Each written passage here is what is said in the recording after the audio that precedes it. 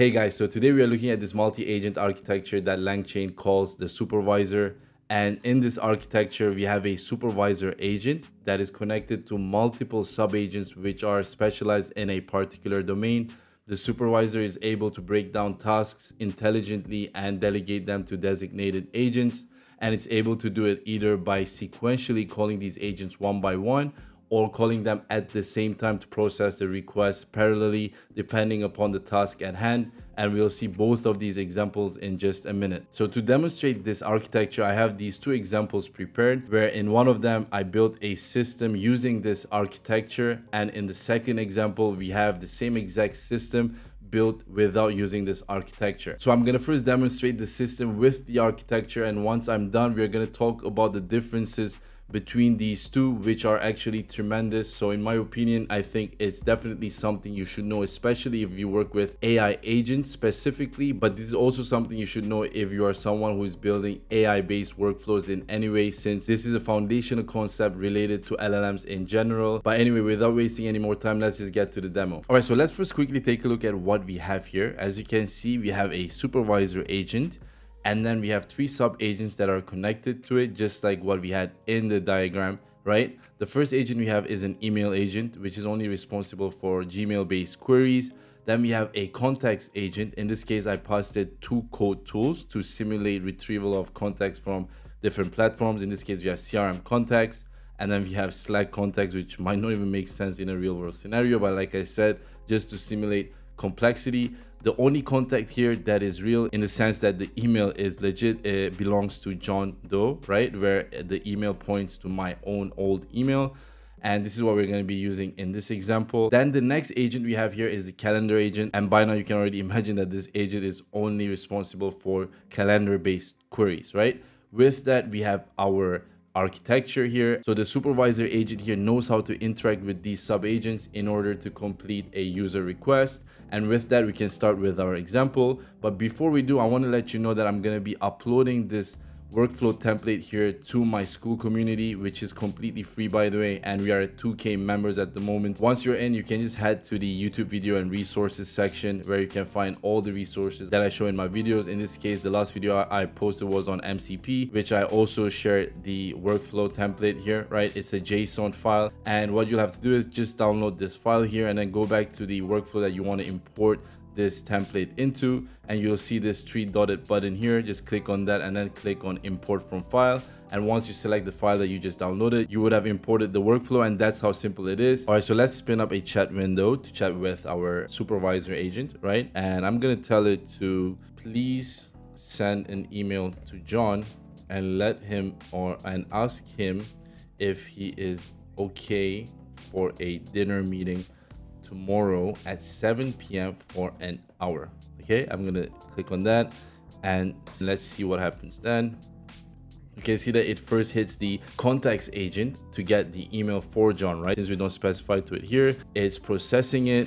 Now it got the information for his email, and after that, the supervisor agent passed it to the email agent to send off the email. And what we see here is the sequential way of processing a request from the one we discussed earlier, where we have two kinds: sequential and parallel. In this case, we went with sequential since we first hit the contact agent and then we hit the email agent to send off the email. And you can see here it says, I have sent an email to John Doe asking if he's available. Let's take a look at if that's the case. I'm gonna go to my inbox here, and we can see that indeed it did send us an email. And I'm just gonna go ahead and respond with one of these templates here. I'm gonna say, yes, I'm available, and I'm gonna click on respond and go back to the agent and ask it the follow-up question and say, did John respond? Okay, did John respond, like this. And with the hope that we did receive the email, I'm going to click on enter again, and let's see what happens this time. We have our supervisor processing the request that hits the contact agent again to get the email for John, just like it was instructed, and now it's processing the email. And here we can see that John replied and he's available for the dinner meeting tomorrow at 7 p.m., which is perfect, right? Now I'm going to tell it to do two things. I'm going to say great. By the way, the comma key is not working, guys, so I'm going to use full stop in its place, so please don't mind me. And let's see what it does this time. Again, the supervisor processes it, goes to the context agent as it was instructed, right? So the context agent returns the context, and you can see how this time we used the parallel processing method where it hit both of these agents at the same time. So they are both parallelly processing the request. The calendar agent already did its thing. Now we're waiting for the email agent to also do its thing. Let's see what happens. All right, guys, so it says the dinner meeting with John has been scheduled for tomorrow at 7 p.m. and he has been tagged in the event. Let's take a look at if that's the case. And we can see here that that indeed is the case. We have a meeting set for tomorrow at 7 p.m. called dinner meeting with John Doe. And you can see the guest here is, of course, the real owner of this email is me. So it's my name here, but you can see that it used the correct email, right? With that, let's check if it was able to respond to our email. And you can see that it not only created a new email and sent it to John or to us, it actually responded to John's email and said, "Hi John, the dinner meeting has been scheduled for tomorrow at 7 p.m. Best regards, Mahmoud." Again, this format could be fixed. So it was able to do what we told it to do, right? And that's pretty much this architecture here. We saw how we have a supervisor agent that intelligently delegates tasks to its sub agents, right? In this case, we had a contact agent that was always called by our supervisor to get the contact for a particular user, in this case John. Then it used the email agent to send an email or to see if John responded to our email, and then created a calendar using the calendar agent. And at one point it used both of these agents parallelly, so we had two agents working at the same time to process different parts of that task, which they were able to do successfully. And just a heads up, by the way, I didn't really work on the prompt since this is just an example to demonstrate the architecture to you guys. And one more thing you guys might be wondering that I forgot to explain is what's really going on here, since it's hitting these agents but we don't see these agents doing anything, right? The reason is because I added these here just to help you visualize what's going on under the hood. Otherwise, what's happening is we are using this tool to point to the actual instances of these agents. For instance, in this case, we have a calendar agent tool. What it does is it points to a workflow that is called calendar agent, and it's over here, right, which contains the actual instance of this agent. And we have the same thing for context agent and then for the email agent. So that's what was happening under the hood in reality, but like I said, I added here to visualize what's going on, right? Now let's take a look at the benefits of this architecture. And for this, let's take a look at the diagram again, and underneath we have this benefits section here. Let's start looking at each of them one by one, and I'll be elaborating on each of them as we go. So the first one is specialization and separation of concerns. Each agent is responsible for a specific task, reducing the scope of responsibility, leading to better accuracy. Basically saying that instead of dumping everything into a single agent, what we do is we create specialized agents that are only responsible in a particular domain. And what it means by separation of concerns is that each of these agents are only concerned about what they are responsible for doing, right? The calendar agent does not care about how to send an email or how to manage contacts. It only solely cares about how to handle calendar-based queries. And it's the exact same thing for these other two agents here, where they're only concerned about whatever domain they are specialized in. So that's what's meant by separation of concerns, right? And when you think about it, there's a lot of things going on, fundamentally speaking, because here we have an agent that's been given all sorts of things from all sorts of domains. Like we have 3 different domains that this agent has to focus on, which you can imagine makes it much more difficult for this agent to perform accurately and not make mistakes. Because when we pass in these tools like this in the way that we see it, what's going under the hood is a much more different story, where each of these gets added into the context window for the agent to have to process, right? Each tools have its own description,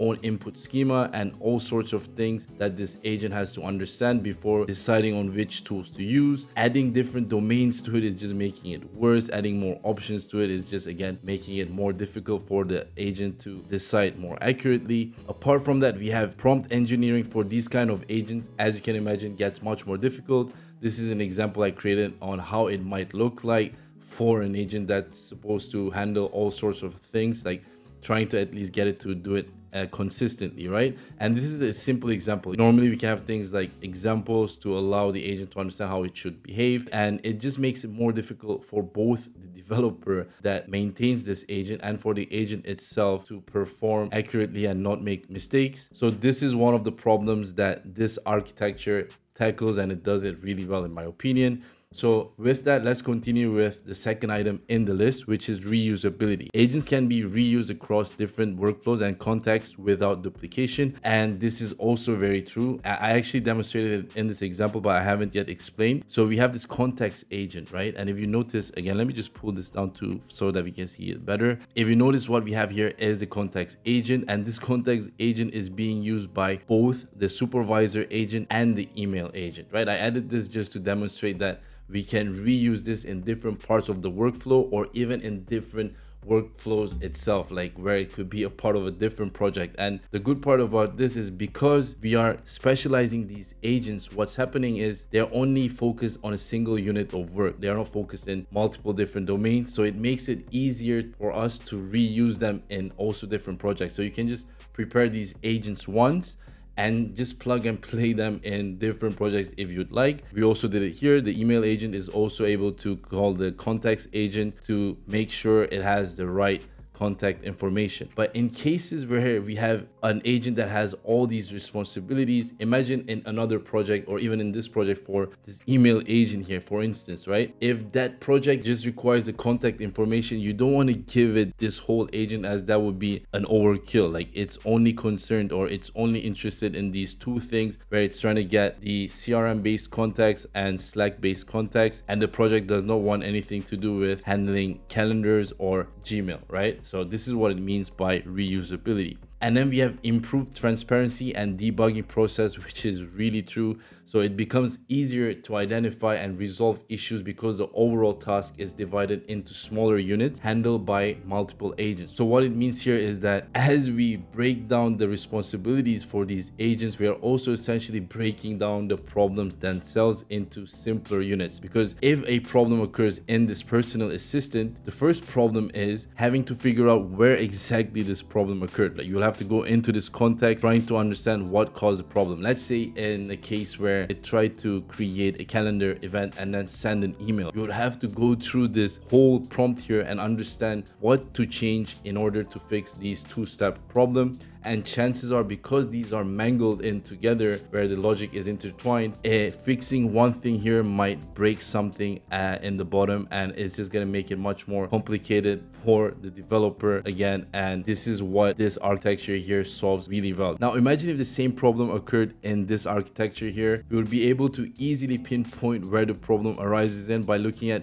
which agent is causing the issue, right? And then we would just go in there and fix it directly wherever it arises in. So that's how this architecture helps us with debugging and improving transparency. And the last one here is parallelization, being able to execute tasks parallelly. And this is what we saw when we wanted to send an email and also schedule an event with John, where the agent called both of these agents, the calendar agent and the email agent, to complete the request. The calendar agent was scheduling an event, while on the other side, simultaneously, the email agent was preparing the email to send to him, instead of having to do it sequentially. So the supervisor agent can decide on cases where it wants to call these agents one by one, or like in this case, call them at the same time to increase the speed of the whole process. All right, guys, with that, we're done with this video. I hope you're able to get value from this video and understand why it's important to implement these kind of architectures into our workflows. Again, it doesn't even have to be for AI agents, right? These